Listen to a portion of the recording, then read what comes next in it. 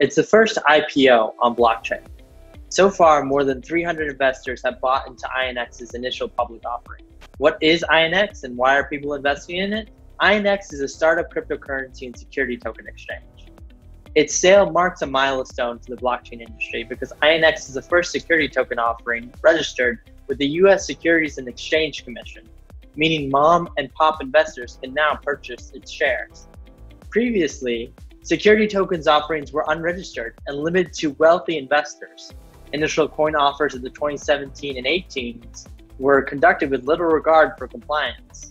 Going back to 2018 of the ICO boom, a lot of people said, well, look, let's hold on. Let's just do these as normal securities offerings.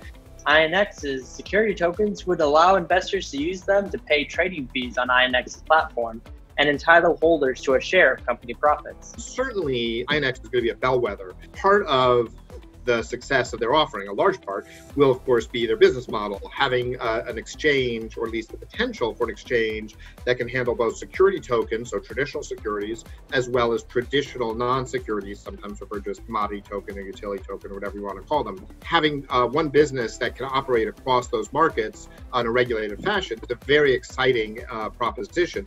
Here's how users can take a peek at the first IPO issuing digital securities. Users can view data about the sale on the Etherscan, a blockchain explorer that shows transactions happening on the Ethereum network. Public data on Etherscan allows users to see the full supply of INX tokens that were minted before the sale. The supply of INX tokens can be found in the token tracker on Etherscan, where people watching the sale can also see tokens being distributed. Distributions happen in the future.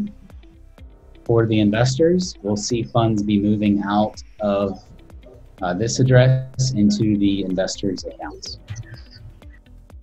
For the INX IPO prospectus, distribution hasn't happened yet, but when it does, the public will also be able to see how many registered investors have bought into the sale by seeing which ones have INX tokens in their wallets.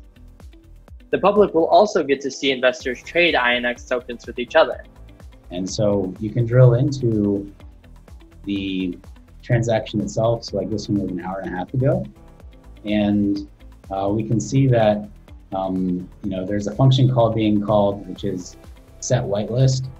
And it takes in, an address, a status, and just like a string data. But essentially this address right here that's showing up is an investor that went through the token sale process, said they wanted to commit.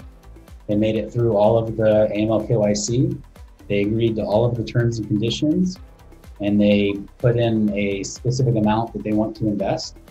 And they said, here's where I want my tokens to end up. And they submitted that to INX. While observers can't see who's made investments, smart contracts were written to give regulators assurance that anti-money laundering and know your customer rules are being followed.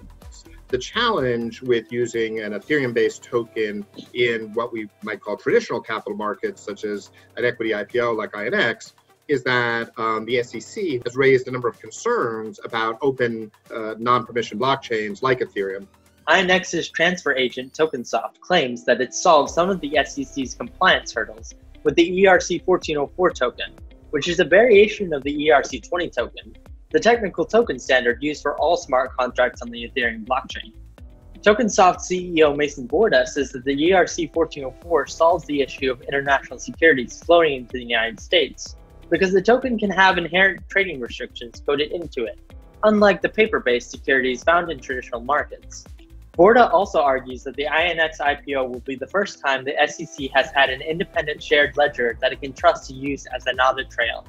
For other security issuances, the SEC has had to check the databases of individual companies and look at data that isn't standardized or cleaned up.